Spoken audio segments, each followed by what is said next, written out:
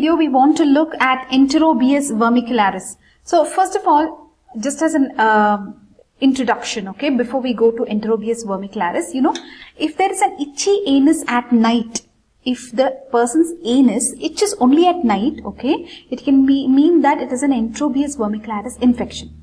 Guys, are you understanding? If there is an itchy anus at night, okay, it can mean that the worms are coming out of the anus, okay, so that could be Enterobius vermicularis, okay. So that is what is today's topic, Enterobius vermicularis. It's very, very interesting, isn't it? Let's move on.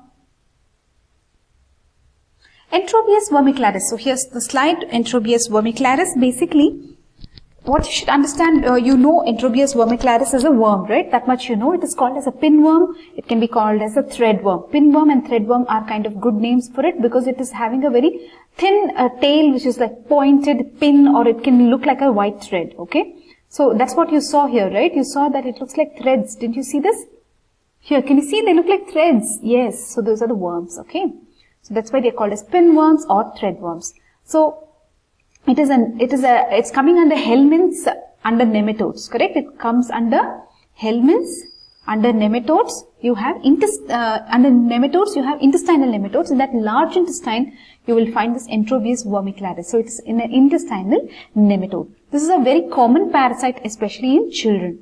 So their habitat is large intestine, especially the cecum and the appendix, and ascending colon. But they, however, they go all over the place and come out of the anus, right? That's what you saw just now. Okay. So their habitat is the large intestine. Actually, this Enterobius vermicularis, another thing that is a speciality about it is it is found a lot in cold and temperate countries. So in America, let's say, this is more like American, okay, Enterobius vermicularis. So just a way of telling you to remember. Otherwise, it is worldwide in distribution. Strangely, not the tropics, but it is affecting the temperate regions, okay. So that was a small introduction to Enterobius vermicularis. Are you feeling good? Shall we continue? Moving on. The morphology of Enterobius vermicularis is very, very similar to all the other morphologies. The female is going to be very long and the male is going to be short. Okay, here's something which is special. Look at this. They have some double, what was that? Double bulb esophagus. Okay, you can see that here. Double bulb esophagus means this part, guys, can you see this one part and this two part. So this is double bulb esophagus. Here also you can see a double bulb esophagus structure is there in these worms, Enterobius vermicularis. Okay. Now the mouth is surrounded by a three wing-like cervical alae. These are cuticular expansions. You can see them here.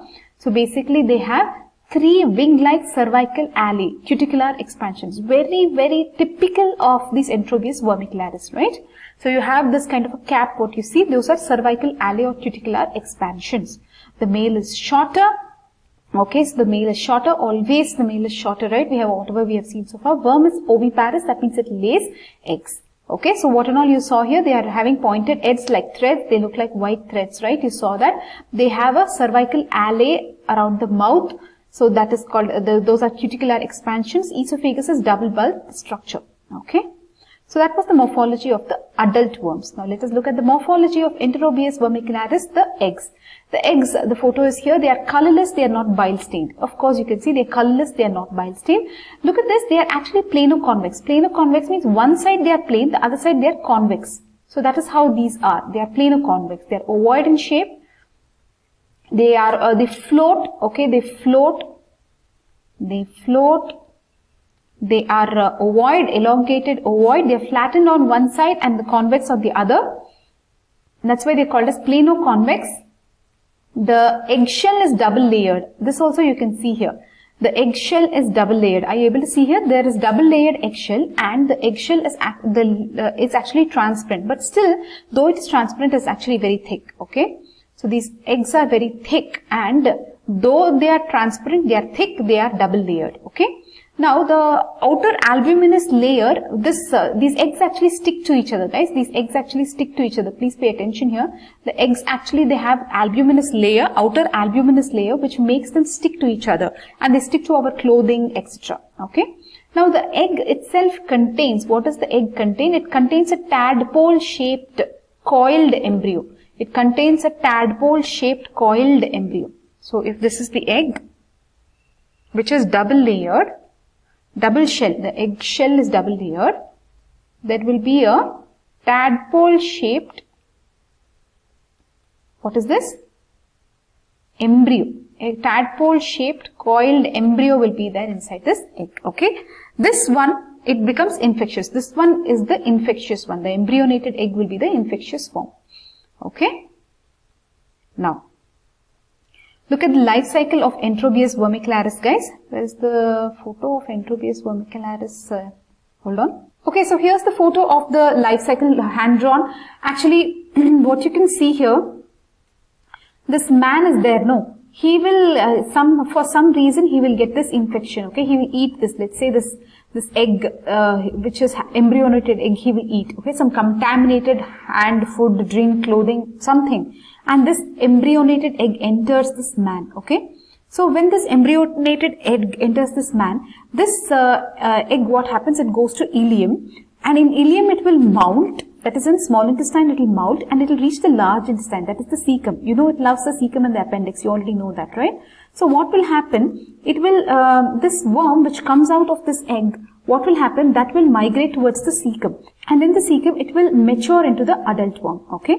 So just pay attention here. Here is the large intestine, guys. It came via, somehow it reached the small intestine, okay? This is the stomach and this is the small intestine. In small intestine, it will molt. In the ileum, actually, it will molt. And the larva is released from the embryonated egg, right? There it will molt. Then it will enter the cecum. Here, cecum it loves. So here it will mature into the adult form, okay? So now let us say there are two worms here. The one is the female and one is the male, okay? Now what happens to this female, right? And the male, obviously they will mature. And whenever, after this, what do they call it? Mating. So after they mate, okay, what happens after they mate? This male dies. Poor male, he dies, okay. Now this female, let us say she's gravid, she's going to lay the eggs. You know how? Very horror story it is. Now what it will do from the cecum, let us say this is the cecum, guys, okay. Here in the cecum, this adult female matured and they have mating, the male dies. This female is gravid, let's say, okay, she's carrying all the eggs. She moves via the colon, okay, she comes here, and here there is the anus, correct? What she does, in the night, it comes out of this anus, in the night, the female comes out of the anus, and in the perianal region, it will go and lay the eggs, okay? It will go and lay the eggs in the perianal region, not in the rectum. That is why sometimes in the feces, you will not find the eggs sometimes. In the perianal region, there will be the eggs. Okay, so that is why in the night for these people it will itch, because this female is trying to crawl out in the night and they're having disturbed sleep, and in the night this anus becomes very itchy. So you understood now, right? And then moving on in the life cycle where we are, guys, this is we are reading about what today? Enterobius vermicularis. So just wake up, we are reading Enterobius vermicularis life cycle. Okay, so then what happens? The eggs are laid in the perianal region by the gravid female. So till here we have finished. The eggs are laid at the perianal skin by the gravid female. So these eggs can be there in feces. Okay, these are the embryonated eggs. Somehow again it reaches the man. Or there can be auto-infection, retro-infection, so many things can be there. Auto-infection is like this person, if it's a child, they will scratch their perianal skin, get the eggs into their fingernails and then reaches the mouth again. Or retro-infection is these eggs can hatch, okay, these eggs can hatch around the anus and go back via the anus into the colon. That is also so scary. So that's auto-infection, retro-infection, all sorts of infections are there in this Enterobius vermicularis. Now, moving on.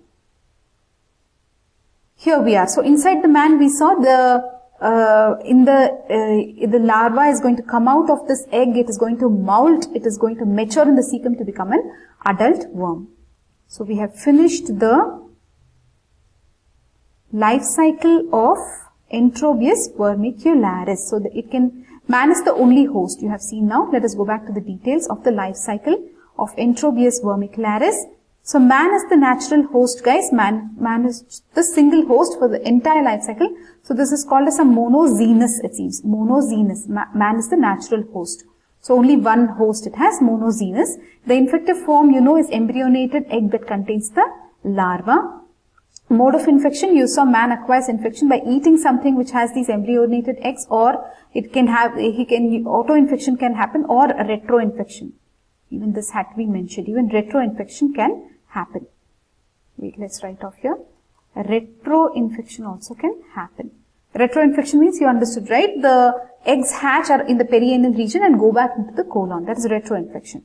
Now eggs, they molt in the small intestine, they mature into adults in the cecum. The female comes out through the colon, comes out of the anus in the night, right? They lay their eggs. These female worm, they are very, very migrating type of worm. They love to travel. They can enter the vulva, vagina, uterus, fallopian tube, peritoneum, everything, okay? Female worm. Male worm, it dies after mating, so obviously it is not migrating. So realize this, male worm dies. Male worm dies. Male worm dies after mating. Okay, so it does not migrate. So you will find the female worm where and all in the vulva, vagina, uterus, fallopian tube. Okay, everything it is entering. Interesting. Now the eggs are not much found in the feces because they are not in the rectum, right? They are in the perianal region. This is very strange things about Enterobius vermicularis. So that's all. We have seen all this now. So life cycle of Enterobius vermicularis over. Is that good for you? Shall we move on? Okay, very good. So in Enterobius vermicularis, what are we reading? We finished life cycle. We saw how it is, how we get it. Mode of infection, natural host is man. It is monogenous. We are the only host. There's only one host. Infective form is the embryonated larva, etc., etc. Moving on now to the clinical features. So what will you see in clinical features? It is easy again, not so difficult. It is usually seen in children. Females are affected more. So you saw vulva, vagina, uterus, fallopian tube, peritoneum, everything, right? Females are affected more. It's asymptomatic in 1/3 people. Otherwise, what will be there? If the symptoms will be like pruritus ani, that is itching around the anus, and especially in the night. That is called as some nocturnal. Right? It is nocturnal. So why this happens is because the female crawls out of the anus in the night. It likes it when the man is or the person is sleeping. Nicely it will crawl out. Okay. Oh, giving me goosebumps when I'm saying this also. Now, a female worm can enter the vulva, vagina, etc. So it will cause salpingitis, peritonitis, appendicitis, etc.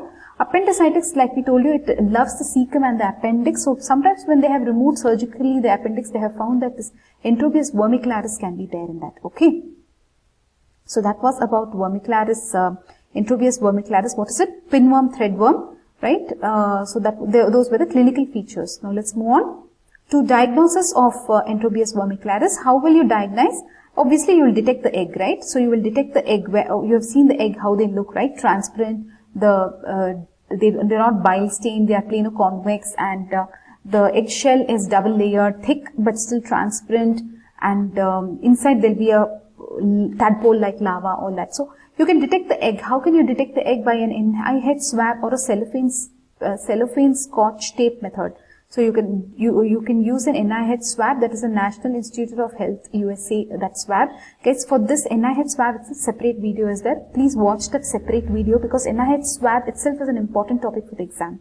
Then you have cellophane tape, scotch tape method. Basically, they will put the tape around the anus and they'll see if they can get the eggs in that tape, and then they will examine it in the microscope. So you understood, right? Normal tape only. This is tape, normal tape that you get, scotch tape, any tape, cellophane tape, sticky tape. So just put it in near the anus, and if they take this tape out, all the eggs will be sticking to this tape. And if you observe under the microscope, probably you will detect the eggs of Enterobius vermicularis. Okay, that was about the detection of egg. Now let us move on to the detection of the adult worm. So in adult worm, you can detect in the fingernail of these children, or in the stools, obviously in the stools, or you can see around anus at night. You can actually see them in the anus at night. So that is what we have seen in this photo, you remember? Seen around the anus at night. So guys, we are done with the lab diagnosis of Enterobius vermicularis. Just one thing they have written in this textbook is that you will not see any eosinophilia or elevated IgE in this case, it seems. So anyways, if you want, you can note these 2 points extra. It is not associated with eosinophilia or elevated IgE. Okay, but what you write if they ask Enterobius vermicularis lab diagnosis, you will detect the eggs and you will detect the adult worm. In this cases, it's better to draw diagrams. So draw the egg and draw the adult worm also with that esophagus double bulb and all that. So you will get good marks if you draw the diagrams. You forgot or you remember how they look in the morphology? So the adult worms, draw these diagrams with this cervical alley, cuticular expansions, 3 wings, something, and esophagus double bulb. Male is shorter, they will have pin-like thread-like tails. Okay. Then egg you draw like this, nicely you draw double shell and all that. Okay. Then you will get nice marks. So we are done with the lab diagnosis. Now moving on to the treatment of Enterobius vermicularis, guys. What will you give this person? You will give standard treatment that you have studied for antihelminths. In antihelminths pharmacology, you have studied the same thing. For nematodes, you will give mebendazole, pyrantel palmoate and albendazole, right? In this order you can say mebendazole, pyrantel palmoate and albendazole. How will you prevent all this? Prophylaxis by hygiene, food quality, etc. Okay. That's all for now in Enterobius vermicularis. Just a small recap. Guys, itchy anus at night, Enterobius vermicularis. It is a helminth nematode. It lives in the intestine, especially the cecum and the appendix. It is the world's most common parasite, especially affects the children. It is seen in cold and temperate regions. That is what is weird about Enterobius vermicularis. It's called threadworm, pinworm. Morphology, we have already shown you about the adult. Then we saw the morphology of the egg. Plano-convex, not bile stain, floats, etc. Life cycle, we have seen man is the only host. So we have seen the life cycle we have seen. Then coming to clinical features, we saw that Pruritus ani, very important, Pruritus ani. So nocturnal enuresis. You can kind of say bedwetting, right? That can happen. Then salpingitis, appendicitis, peritonitis, etc. Okay. Don't forget that it is asymptomatic in 1/3 people. So don't write off all the clinical features forgetting asymptomatic. Then diagnosis, detect the eggs, detect the adult worm, NI head swab, watch the separate video for NI head swab to understand what it is and elaborate here a little. Then treatment is mebendazole, pyrantel palmoate, albendazole. Okay, these are standard anti-helminthic drugs. So that was about Enterobius vermicularis. Meet you in the next video. Bye bye.